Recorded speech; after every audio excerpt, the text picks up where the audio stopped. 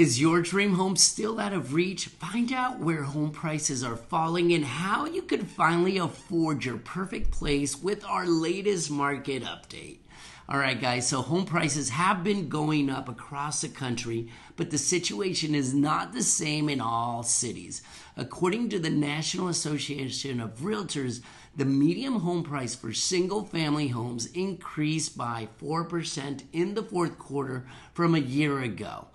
The Northwest saw the strongest price increase of 5.3%, followed by the South with 4.9% increase, then the Midwest with a 4% increase, and then the West with 2.6% increase. However, looking at individual markets, 11% of the housing markets tracked by the NRA have experienced home price decreases. This is particularly true with the most expensive areas of the country that have weaker employment and higher instances of residents moving out of the area. Take, for instance, San Jose, California. It was one of the most expensive places to buy a home in the U.S. in the fourth quarter, but the median home price of $1,577,000 is still actually down by 5.8% from a year ago.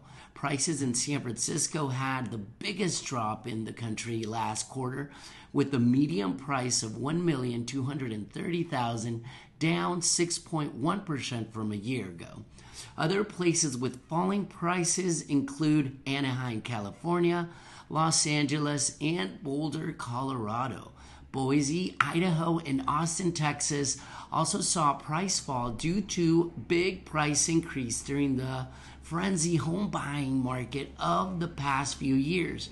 Despite the overall increase in prices, the good news for buyers is the median price hike in the fourth quarter is less than in the previous quarter.